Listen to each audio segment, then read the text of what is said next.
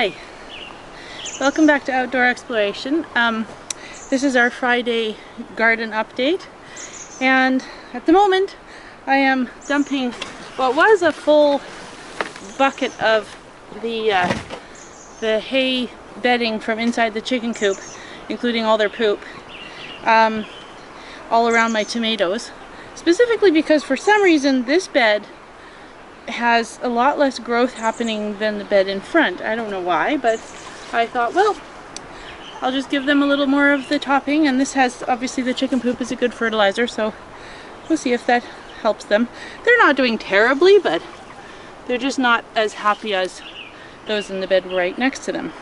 So you may not want to watch me do this, so I will just take off my awesome rose gloves that my mother gave me. Although, you know, they're called rose gloves, but they're also just, I think they're chemical gloves, but they're really, really poke proof. Right now I'm using them just because it's chicken poop, but they're really awesome for blackberries and roses. Anyway, let me take you down and see the progress of our latest chicken, not casualty, chicken who's having problems.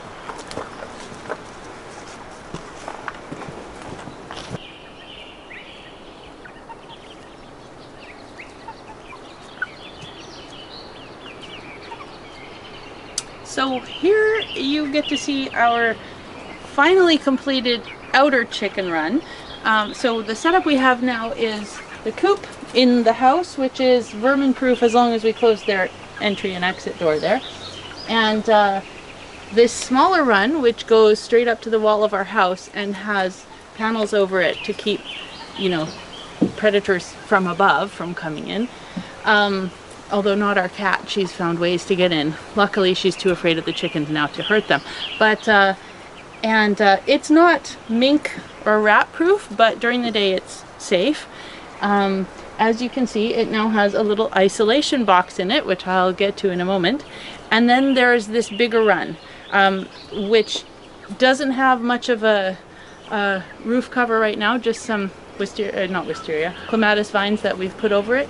To deter birds from flying in, but this is a less safe run during the day, for use during the day, and this is where the chickens are spending most of their time. So the handy thing about having two runs that can be both open or that we can isolate is that we can isolate injured or sick birds, which we have yet again. We seem to have the worst luck this year, but in here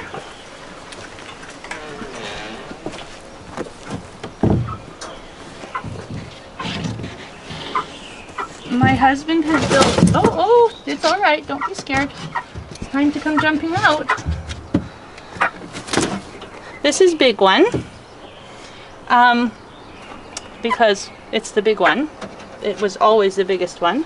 And big one has what we think is an impacted crop. So Marcus has built this little kind of isolation coop for her, or her or him, we don't actually know yet, to keep him safe during the night, and also to keep him from eating. Unfortunately, you may have seen in the last video that he was featured in one of the clips doing this little thing with his mouth, which he's not doing right now, but he kind of opens his mouth and closes it. Oh, there we go. Which is an effort to move food along through the crop. And that was a week ago, and it's still not improved. So come sit with me outside and I will show you what we're doing to work on this. We're not sure if it will be successful yet.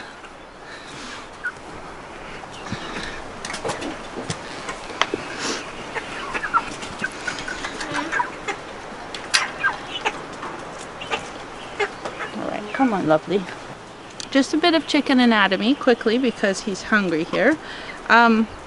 Chickens don't have a stomach like we do.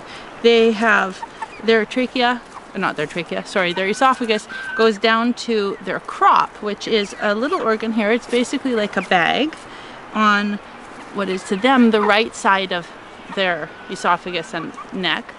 And yeah, and that it's basically a holding tank or bag for whatever they eat, which then releases the food slowly into their gizzard, which is further down here, but inside obviously.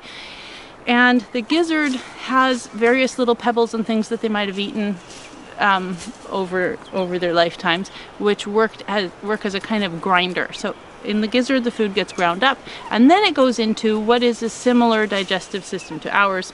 They have a small and large intestine, and then it comes out their vent, which in a chicken they only have one opening, so the poop is the same as the pee. I mean, it's all in one place. They don't really have a bladder like we do that's collecting from and sending it out into a, how do I say this? My God. They still have pee, but it doesn't go out the same way ours does. And the eggs. So if it's a female, it will also have the eggs. If it's a male, it will have the penis. What's going on over here? We're having a little cat problem. Blackberry, go on. Go on out. Out.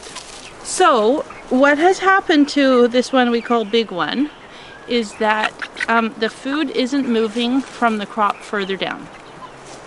And basically, no, just wait. I can feel the crop. It's a big sort of mandarin orange sized ball that is sometimes quite hard. Right now it's not as hard, but at certain times I've been able to actually feel hay and things like that she's eaten. So this is why she's living in a little isolation box with no food available, because it needs to move down. We have tried regurgitating her and it didn't work because it basically is too hard down there. So we're on to the last ditch effort right now, which is to feed her chicken smoothie, which should work as a rehydration solution and some kind of nutrients, and hopefully, well, it has been working to get past it all. Oh, here you go. Now she, in the beginning, or he, wouldn't take this without a syringe, but slowly she learned to drink it. There you go. So what this is, pull your feet up. You look so miserable. Come on. Yeah. If you leave, the smoothie's still here, so you need to drink it here. There you go. It's upsetting that there's a cat sitting here, I know. So what this is nuts and seeds and some of her regular feed mixed up like a smoothie and then strained, so that basically there is nothing solid that can get stuck in this lump in her gizzard. And what am I forgetting? Oh, plus some maple syrup and baking soda and salt, which will help her not get dehydrated, or rather will keep her electrolytes up. We're all rather invested in this because this is possibly our favorite chicken. You're not supposed to have favorite children, but you can have favorite chickens. This is the one that has been looking after all the others, always aware of what's going on, breaking up fights. I'm pretty sure it's a rooster, but we go back and forth with that. So it isn't any breed that we ordered, clearly, because it has this orange around its neck. So it could have some copper moran in it, we don't know. But it's just a lovely, lovely bird.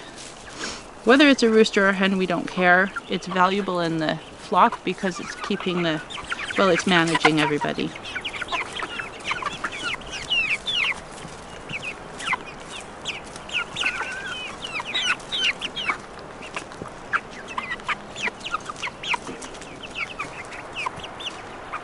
So the reason for the electrolyte concern is because, just as with humans, if chickens drink and aren't having any food going through, the water going straight through their systems actually can strip the salts from their body, and they can have all kinds of failures because of that. So we don't want to have that.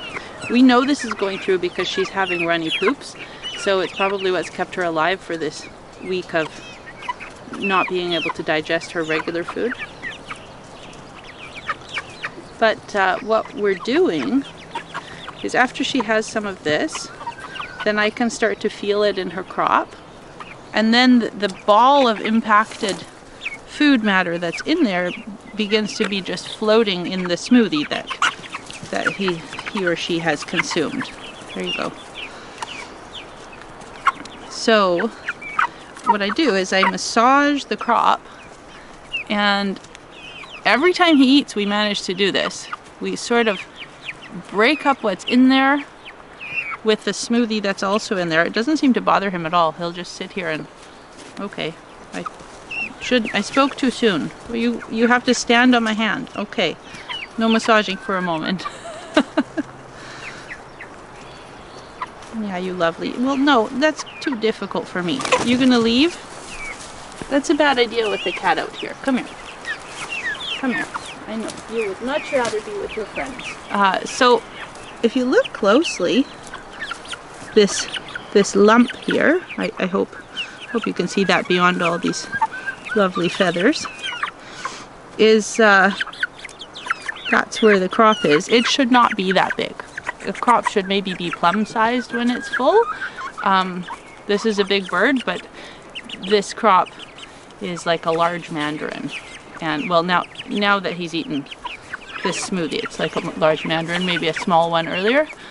And I can actually feel hay or something like that he's eaten in there. We're concerned it may be ferns. We left the ferns in and they do seem to be eating them, and maybe that was a bad choice on our part. So I'm thinking we're going to have to dig that fern out of here and not allow them access to ferns. You think wild animals know, or not wild animals, but animals should know what is okay to eat and not, but I think Big One made a mistake. And we really want him to survive this. So as I'm massaging this, it feels like a lump of like silly putty in there. I can mold it so now it's flat this way, and then I can squish it this way, and yeah, it's not very comfortable, but I don't think it really hurts him. Some people actually have surgeries to remove impacted crop. They just, I mean, a vet usually, but people do this at home too apparently. I'm not going to. We'll cut right in through the front here and straight into the crop and just pull out whatever's in there. But we promised ourselves these chickens were not going to become exceedingly expensive pets because we can't afford that. It's not what would happen in the wild. Amazingly, chickens appear to be very, very close to their original wild ancestors, which are, I've forgotten what they're called. Something fowl.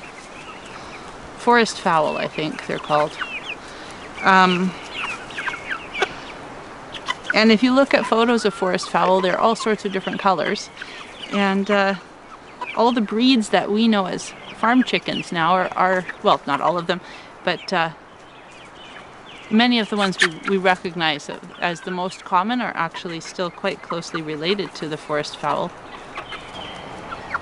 We just need you to be cleverer and not eat all the grass and ferns. So we now have 8 roosters living in the rooster, or what did I call it? The bachelor suite. And they're doing all right. The most recent ones to be put in were bullied a little bit, but they seem to have found all their pecking order now. They're still trying to crow, not very successfully, much to our entertainment. They usually do it when they're in their houses, so it's hard to show you, but Tally did manage to get a video of one. Well, an audio of one where you can see the outside of the house. So have a look at that.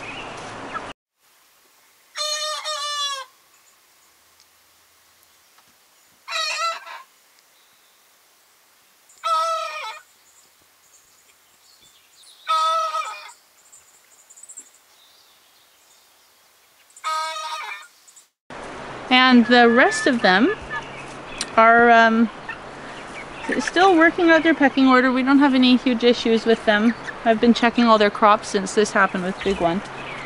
they seem quite happy. We don't know how everything will go, but that's them this week. They seem to have developed some little cliques, actually. Some of them only like to spend time with others, and if you put them with a group they're not usually with, it doesn't go very well. So yeah, it's an entertaining prospect watching our chickens grow. And sad, a little bit heartbreaking, especially with this one. We're really not sure that he'll make it, but we're hoping. And these many times a day smoothie feedings, they can't go on forever and ever and ever. It's been a week already. We're doing okay, but you know. Anyway, that's it for our mini farm update. Hi, my love. Hello. And I'll see you next week. Happy exploring.